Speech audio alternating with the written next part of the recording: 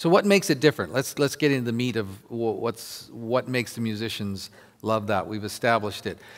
In a lot of typical systems, you have to share. Everyone has to share the same setup. So let's just take an example of 8 different sources.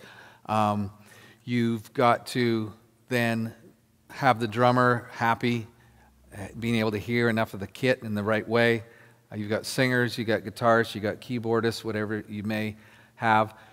Everyone has to share the same thing. So who gets the best deal? Probably the drummer. They have 4 channels of 8. The lead guitar, the vocals end up on 1, and how can you still hear yourself? So there's a lot of challenges because you're basically all sharing a party line. You're all sharing the same sources across 8 or maybe 16. That's tricky. So when we went out and looked for what should we do with a personal mixing system, some of the natural reaction was, oh, we need more channels. We need more than 16. We need 32. We need a ton. If I'm a conductor in an orchestra, I need to have a whole bunch of channels to be able to get through, to be able to hear everything. So just give me this big. So pretty soon you got a big 48-channel mixer in front of you if you're not careful. So no, that couldn't be the solution. So we went and tried a different approach. What happens if you could have what you wanted, grouped in the way you wanted to group them? And most people came back with anywhere from 5 to 12 different groups of things in a typical band. So the drummer wanted, 8 mics, but doesn't need all the vocalists split out all over the place. Whereas the vocalists, you got 8 vocalists or 5 vocalists, you want to be able to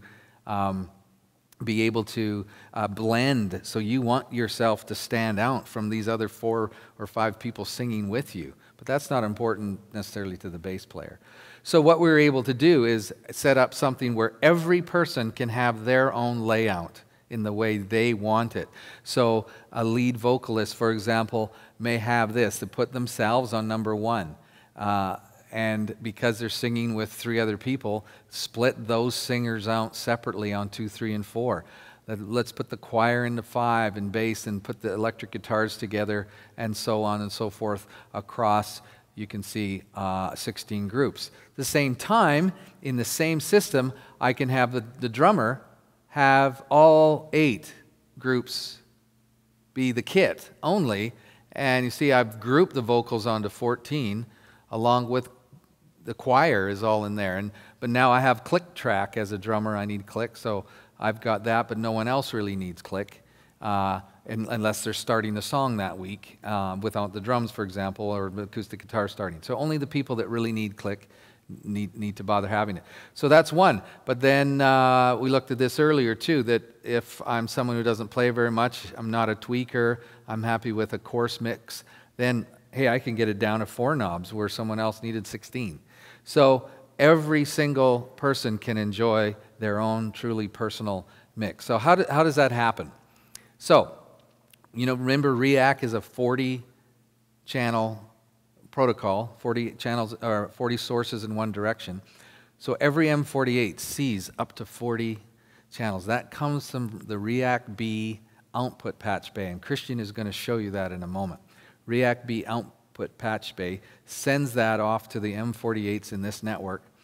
And I just put up an example of what 40 sources may be like. You may not have 40, maybe you only have 16, maybe you only have 22, 21 sources, whatever it may be. I loaded it up with 40. So there you have 40 sources, starting with some kit, some guitars and keys and pianos, and a pretty decent size little setup there.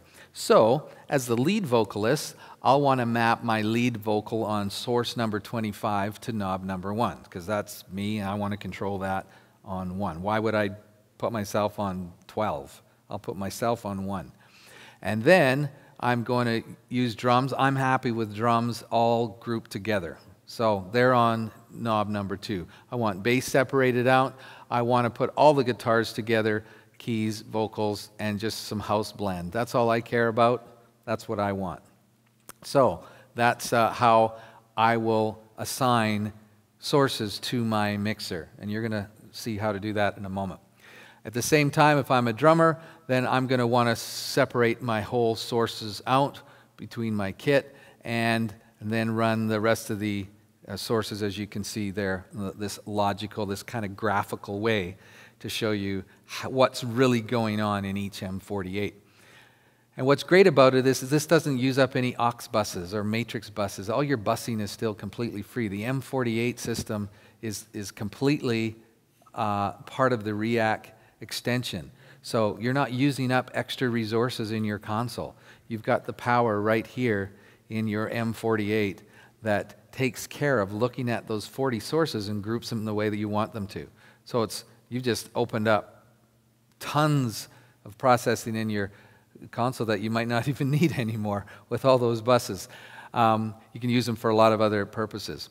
How it gets to all of the units is through this switch, the Ethernet switch. There's 10 ports on there. You can see 3 through 10 have a different color, and that's because power is provided on those ports. So you need one of these for every 8 M48s. We've got great places using it. Lakewood has a bunch. Prestonwood uses it with their orchestra. I think has 30 odd units. And you just get as many of those you need to power as many M48s as you have.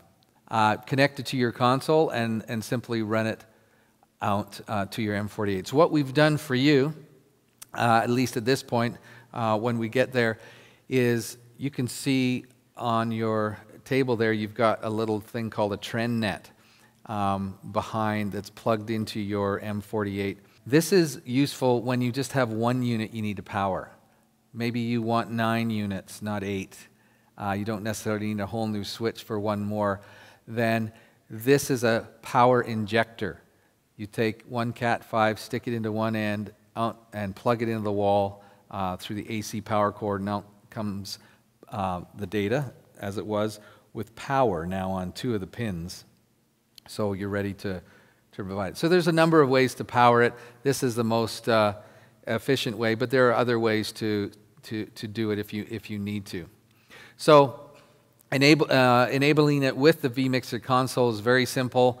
You've got a typical setup there with 1608 or a 3208 snakehead, and just in line put the switch and plug in as many M48s as you need. You need more, just daisy chain it and connect more. Later you can see behind me is 3 of the switches. So we came here into this environment, and there's 8 M48 units already underneath the stage here. There's a 3208 with this S4000D, this switch there. So all we did is jack down of that, one cable, over to a rack with 3 S4000Ds. The switch is right here below me. And you can come and look at it later in our hands-on session. But now there are connectors to all of the consoles and all of the M48s that are behind me that we can use later to sample when the band is playing. So we can hear what the band is playing. But it's that simple. It's just a switch to a bunch of other devices. And that's as simple as the wiring gets with the REAC system. What's great too is the mounting mechanism.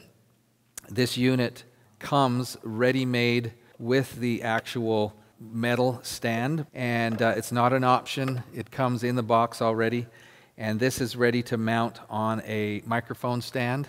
You can actually remove these 2 screws underneath here and remove this shelf, and that's helpful if you're going to mount it onto a music stand like you see here. You can use the clamp that comes actually out of the Roland percussion division. That unit is a universal mount that's able to grab the stand partway up, either a mic stand or a music stand, and you're able to mount it directly to the box like you can see in front of you here. So it makes it very clean, one wire coming to the unit, and power, everything included.